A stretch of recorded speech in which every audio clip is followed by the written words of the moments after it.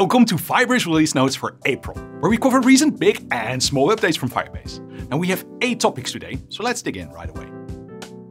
At Cloud Next in Las Vegas, a few weeks ago, we announced a lot of updates to Firestore, so let's go through them. I already pre-announced that you can now have inequality and range conditions on multiple fields in Firestore, and we just added this feature to our Flutter SDK too. Since the feature didn't require any API changes, it was mostly a matter of removing some assertions from our code and adding more unit tests, so that you can now write queries like these in Flutter too. Having queries with inequalities and range conditions on multiple fields opens up a lot of possibilities, but it also means that you now have to optimize queries for performance and cost.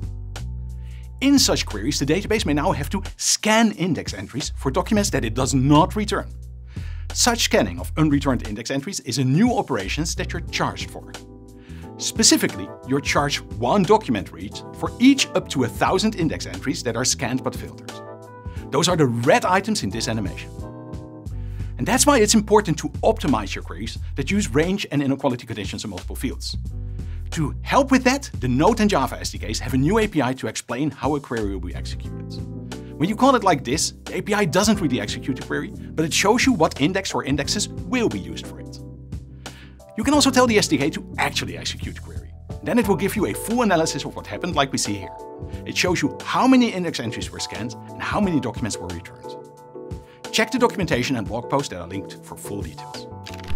The Node and Python SDKs for Firestore now support storing vector data in documents. Here's an example of how to write vector data from Node. The most popular use case for these vectors right now is to store GenAI embeddings. And here's an example of how to store an embedding vector from a cloud function in Python. Once you've defined a vector index on this data, you can then search for the nearest matches to a vector value that you specify, as we can see here. This specific query finds the 5 documents whose embedding field vector is the most similar to the value that we pass in.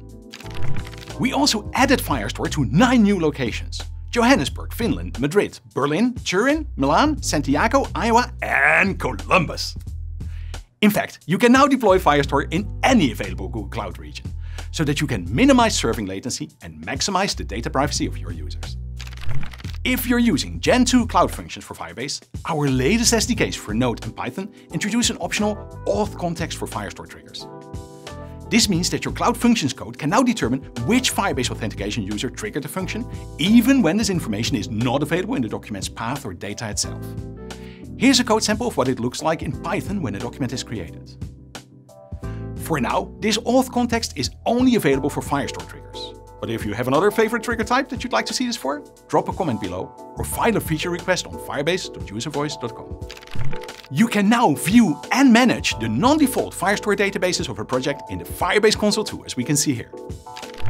As I mentioned last month, we've promoted the latest dev release of the FlutterFire CLI to general availability. Now there are a lot of changes under the hood, but the first one I spotted was the addition of Windows in the list of platforms, as we can see here.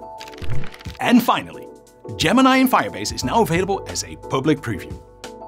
You can get started by clicking the Gemini icon in the top right of the Firebase console, and then you can either ask it a question in the chat interface or look for contextual help in other places in the console. Those were all the updates we have for today. If you liked this video, be sure to give it a thumbs up and subscribe to the channel below. My name is Frank or Puff, and I'll see you on a future episode of Firebase Release Notes.